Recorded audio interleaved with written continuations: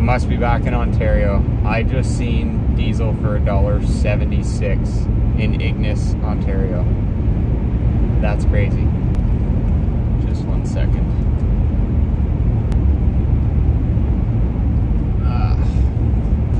That's better. I just wanted to give you guys kind of a wrap up of my BC trip, kind of a quick little summary of what went down. I ended up getting out there the first week of January. I think my first day of riding was January 4th. So I think I rode around 33 days, something like that. I missed a couple just because I was sick actually 2 days in a row. I may or may not had the disease that is going around. Wasn't that bad if that's what it was. And then I missed, I think, one other day because of a mechanical issue, minor one, but put me out for the whole day. And it seemed like it flew by for sure. I definitely didn't accomplish maybe everything I wanted to do, but I didn't really have any crazy goals in mind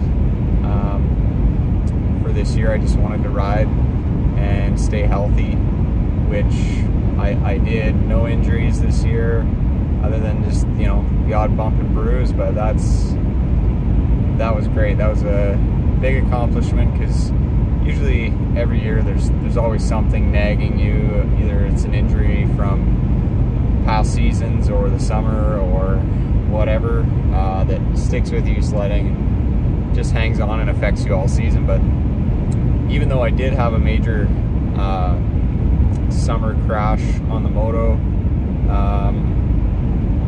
went over the bars on a little triple, ended up breaking some ribs, punctured a lung, concussion, and of course that was getting on near the end of moto season, so it was a bit of a scramble to get myself put back together in time for sled season, and which was good in a way. It really motivated me to get my lungs going again before heading out west, so I put in a little bit of work at home in my little home gym, on the row machine, on the bike, stationary bike, and I think that really benefited me overall, just staying injury free and having a bit of endurance going into sledding season. My season started a little slow out there. We kind of just rolled into it, did some tree riding, got back into the feel of things, felt out some of the new mods I did to my sleds, which I'm happy with both sleds. They both worked great. The little changes I made I really liked, and they both held up good. A couple little minor things. I broke a belt deflection, the adjuster screw on my Polaris. It snapped off. I've had that happen in the past, so I started carrying a spare one just in case, because that's kind of a day ender if that snaps off and throws your belt deflection all out of whack. Other than that, I think I did one Schrader valve on a track shock on the Cat.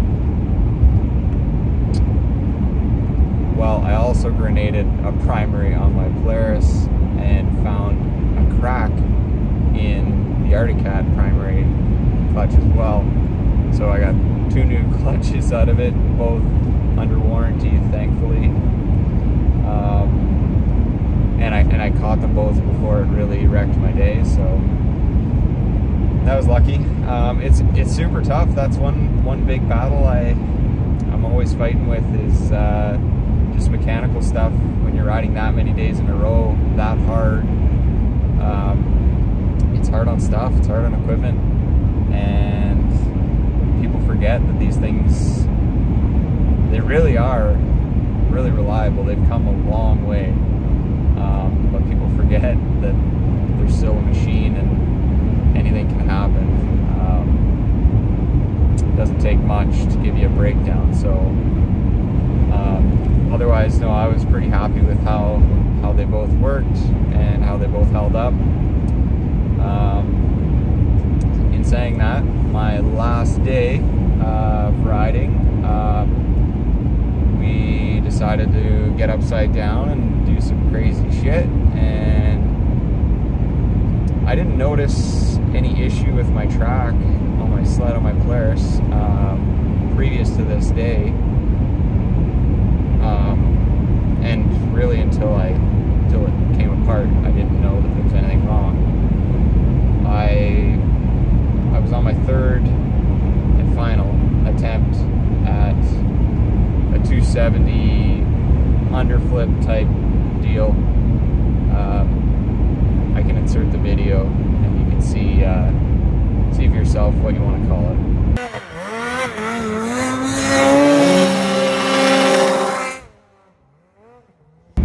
And my track decided to disintegrate mid-air pretty well. You can hear it in the video coming apart, and when I landed, I think it did the rest of it in, and on the run out I could hear it flapping. So thankfully I was able to cut that flap off and limp it out, because we were pretty deep in the backcountry at that point, and towing would not have been an option. So that kind of leads into a major thing that I want to talk about. I did a little write-up on Instagram after I posted my flip video, which got a ton of love. Thank you for everyone who's commented and sent me lots of love about that video. It's pretty cool. Feel like it's a pretty big accomplishment for me, especially being an old dude. I guess old dude, because I'm not some young buck anymore. I'm 32. I got a little guy at home. He's gonna be 1 in a couple days here. Got the wife at home. Like, I'm not out there to do that kind of crazy stuff, but it was something I wanted to try, and everything was right, and I felt like I was in the right time in my skill level and everything to try something like that. And obviously it was in my wheelhouse because I pulled it off after only 3 attempts, and now I know exactly what I needed to pull it off. Really was just a tweak in the lip after my first 2 fails, which weren't even crazy fails. It was just the way the ramp was. It was not quite perfectly level. It was a little high on the left side, and not level across, so it was pulling me up the hill and really shooting me up and out, and it wasn't quite steep enough to get the pop and rotation. So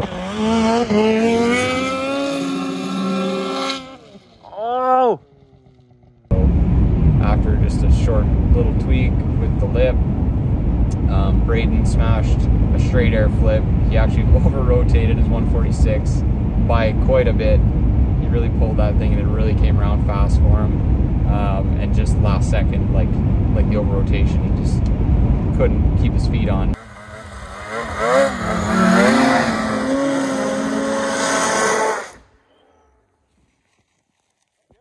But so when we did that, I said that looks much better, and then I took my stab at it and landed as clean as I think I could have for our landing. It wasn't an ideal landing. It was mashed potatoes and kind of off camber, which is why I was trying to kind of get that rotation, the kind of spin, so that I could kind of land into the landing instead of just straight and then flopping down the landing. But it was pretty cool. I'm fairly happy with it. Maybe at some point I'll try and pull a really nice clean one to like a really good downside landing or something, hopefully. Who knows? Like I said, I hadn't got too crazy all trip. We did lots of tree riding, cool gnarly creeks, and that's what we really love to do. Like, we call it shitholing, and that's super fun to do with all the guys. That when you're all rippers, you can just fly through terrain, and like it's almost like enduro sledding. You're hopping logs and getting through tight, nasty stuff, and I love that kind of thing. I love the challenge of that technical side of it. But I also love jumping. Like, I'm a moto guy, and I have a freestyle ramp at home for the moto. Not that I've hit it a lot lately, but used to hit it quite a bit, and I love jumping. So I didn't get a ton of jumps in this year. Just the way that conditions were. At first, man, the snow was so deep for our trip. Probably the first 10 days was just insane. Like, I couldn't get my sled off the ground if I tried. Like, so then after that, the snow kind of flipped. We had a bit of a drought. It got really hard really quick. So that's something that I kind of wanted to speak about, because people see all these crazy videos of guys doing crazy jumps, crazy drops, these big features that they're building, shoveling, whatever. People don't realize the work and the timing and everything that goes into this stuff to make it happen. Like I said, like, the conditions have to be right to do these big things. Big drops, you need a very steep landing with good snow. You're not doing a 50-foot cliff drop in marginal or questionable conditions. You're just not going to do it. Same goes for crazy big jumps. I mean, that's what makes sledding so cool, is with the deep snow, you're able to do some really cool stuff and get away with even not perfect landings, and that's what I love about sledding. It's so creative that way. You can just look at a couple bumps on the side of a hill and make a transfer out of it, or a drop or a jump. But yeah, so I only got a few good jump days in, and nothing huge, but we had been to this spot, me and Cody and a couple other guys, and we shoveled out this rock that was on the side of a hill. We shoveled a huge bench, run into it, nice and wide, nice and long, and then just built a massive wall out of this rock feature. And we took a couple attempts at it each, both fails. Mine was pretty close. I hung on, it came around, but I just landed a little heavy on my side both times. It didn't quite get the rotation.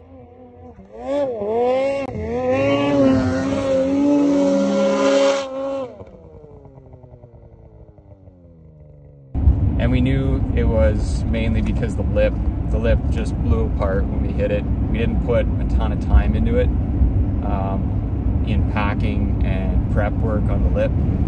So I knew that was the issue, and that if at some point I got the chance again to do that, I would put the time in, get the lip right, and be able to stick it. So got out there a little earlier than normal, but still, in my opinion, not quite early enough. Just the logistics that go into getting to these zones, like, it's a long trail ride in, just to get to the cabin, and then after that we had a pretty crazy route to get in there, and that was just kind of our own doing, just to have some fun on the way in. Anyways, so we didn't get to the spot till almost 11 a.m., which is a late start to start shoveling stuff, but it kind of worked out good because now the sun was really kind of beating on the feature and gave us the snow that we needed to pack some stuff and like really have nice snow. So we shoveled probably for about an hour and a half, almost 2 hours, to get this shaped up again. The feature was totally snowed over. You couldn't tell that we had ever been there from like 2 weeks previous. And like I said, we shoveled it up. We packed it and packed it and packed it and packed it with sleds and shovels and feet and you name it. We had a good crew of guys, lots of shovels going. When we got the shape of the lip pretty close, I brought some salt, like sidewalk salt, and we salted the lip, and that really helped firm it up. We let it sit for probably another half an hour, 45 minutes while we had some lunch, and then we took some stabs at it, some hits, and yeah, the rest is kind of history. We played with the lip as people hit it. We played with the lip to get it a little bit better, and myself, Jaden Curry, and Braden Adams all pulled off pretty cool stuff off the lip.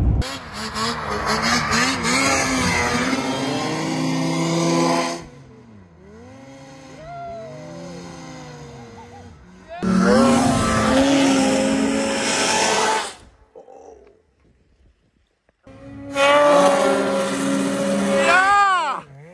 Let's go! So we called it a successful day, and got off the mountain. By getting a late start, we were pushing it, in my opinion, past the safe time to be jumping, like big jumping. There's a certain time in the backcountry where, in my opinion, you should be shutting it down and playing it safe, because if something bad goes down, you're not gonna have time to get that person to safety or to get the help that that person may need, depending what the injury is. Goes through my head like maybe a femur or something like that, broken leg, something severe that maybe wouldn't be life-threatening if you were near somewhere an ambulance could drive to, or you know, you could maybe transport them yourself. But where we do these things, where you see all these crazy jumps and stuff like that, it's deep in the backcountry. You're on your own.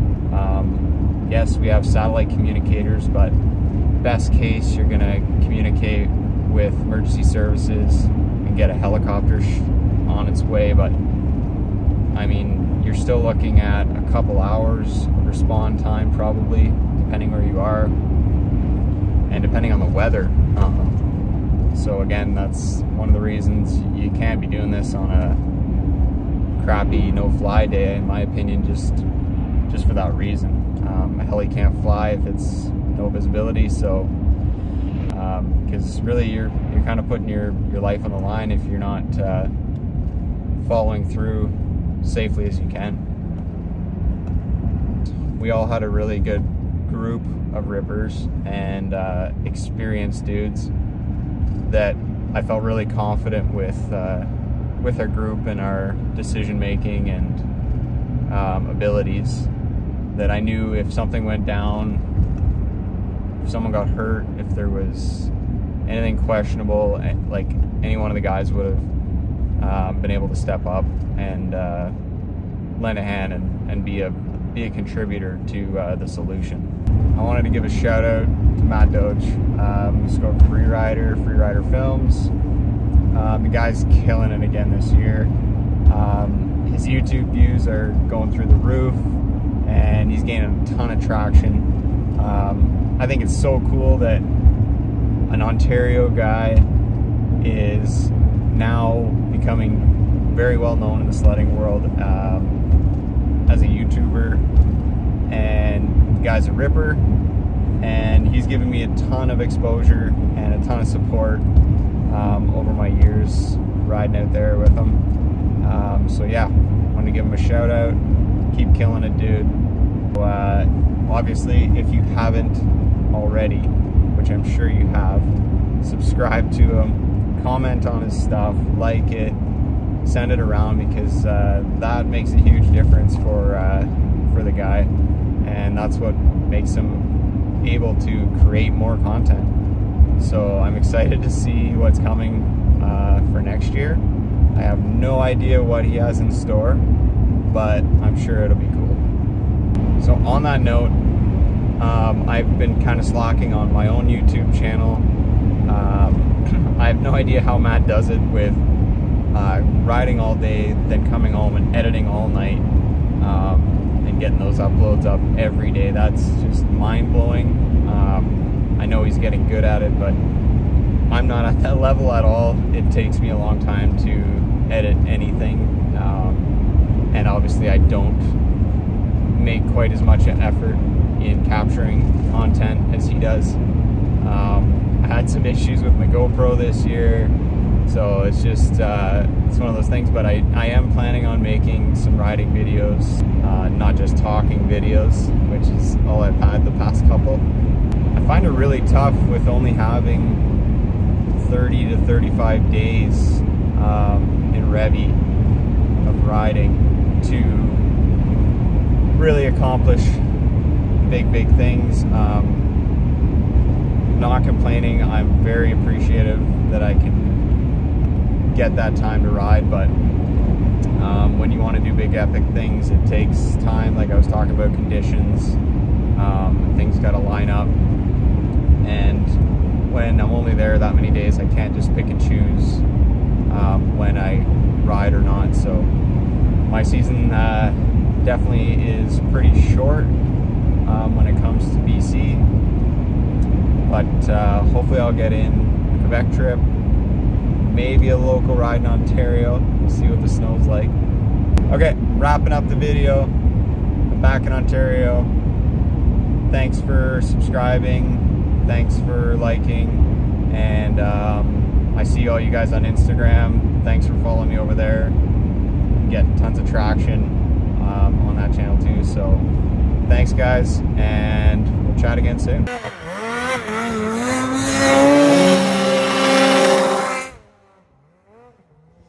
Did he ride it out? Yeah! Fuck yeah!